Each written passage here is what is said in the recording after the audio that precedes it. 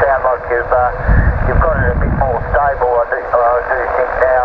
But I don't think it's fine much. Since the Bitx40 transceiver came out at the low price of $45 US, users have wanted improved frequency stability. There's ways you can do it. They vary from changing some resistor values, an outboard free-running VFO, or a DDS VFO. The latter seems to have been most popular. It works well, but the big thing is the current consumption. A DDS adds 100 milliamps or more to the received current consumption of your transceiver.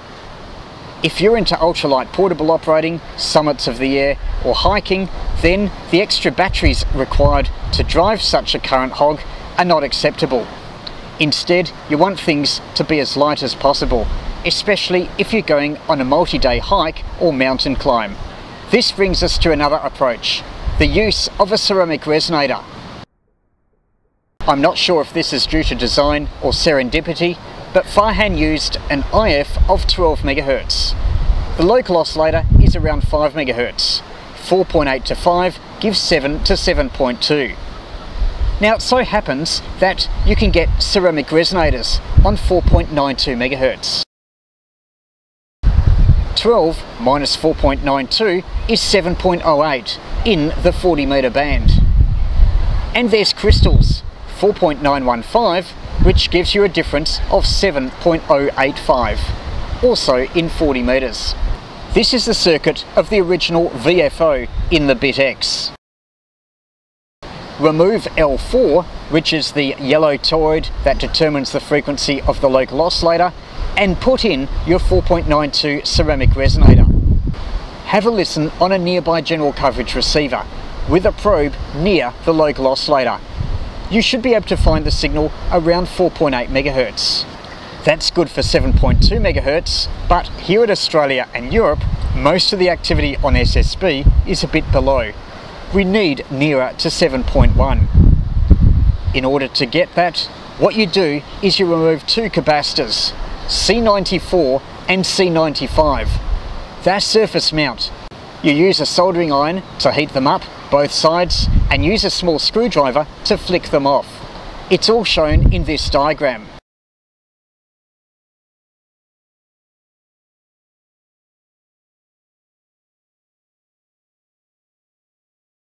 Reducing the capacitance increases the frequency of your ceramic resonator oscillator, which, because we're subtracting it from our 12 MHz IF, gives you a lower frequency. The only other thing you need to do is to turn the trimmer capacitor to minimum capacitance, that is, with the plates unmeshed. I did it and I got about 7.065 to 7.115. That's quite good here in Australia and probably Europe, but there's times when you want somewhat higher frequencies. You do that by adding some capacitance again. 22 picofarad gives you another range, about 7.115 up to about 7.145.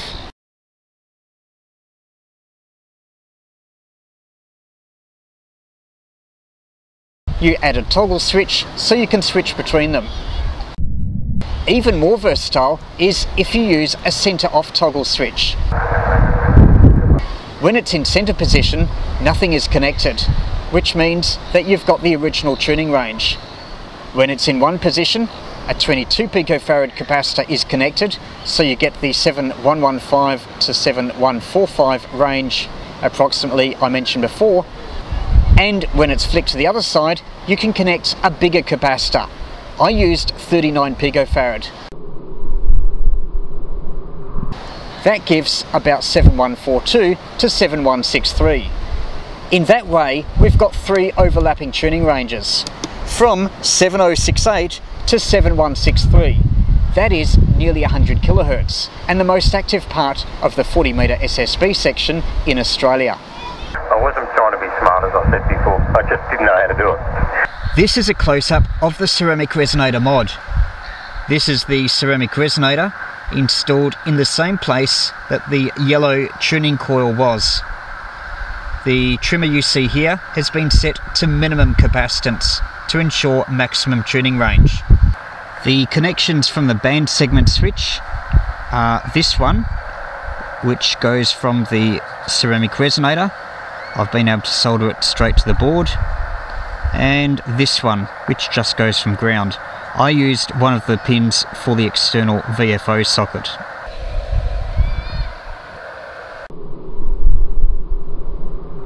These ranges are wide enough to give good coverage of the band, but not so wide as to require a vernier reduction drive. You might want even higher frequencies, especially if you're in North America and most of the activity is around 7.2. Here's some suggestions.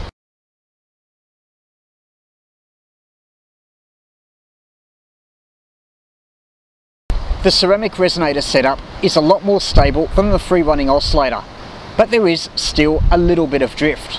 If you want more stability, I suggest instead a 4.915 MHz quartz crystal. You will get a little bit of tuning range, but it won't be very much, only a couple of kilohertz. To increase it, there's a few things you can do.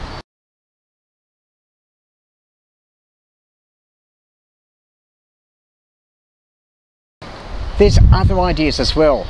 If you wanted to use CW on your Bitx and wanted coverage of the CW end of the band, maybe try a 5 MHz crystal.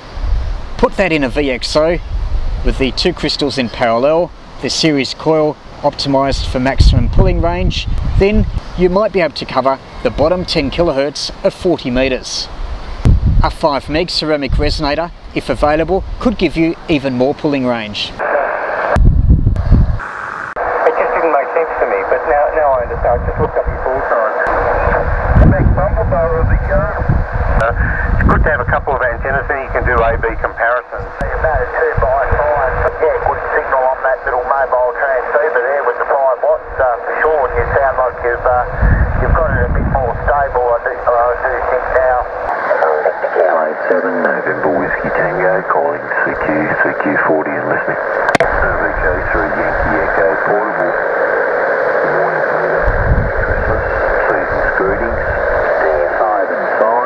It's stable. It's not moving at all, but very, very clear. I've described a simple modification of the Bitx transceiver. It only takes 20 or 30 minutes to do, is super cheap, and I think you'll be delighted with the results. Good evening to Peter, and we'll give you a 4x2 signal report. VK3 Yankee Echo. If you want to get more from low power amateur radio, don't miss Minimum QRP. It's a Kindle ebook available for under $5 US.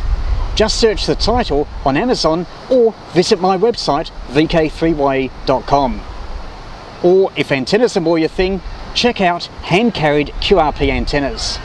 Over 200 pages of practical antenna ideas for the portable or pedestrian mobile operator. Again, under $5 US, and again via Amazon. Victory Park, Chelsea, the venue of the next Melbourne QRP by the Bay. Saturday, February 4, 2017. Bring antennas, transmitters, accessories and projects, and catch up with like-minded people. Or give them a go and put them on the air.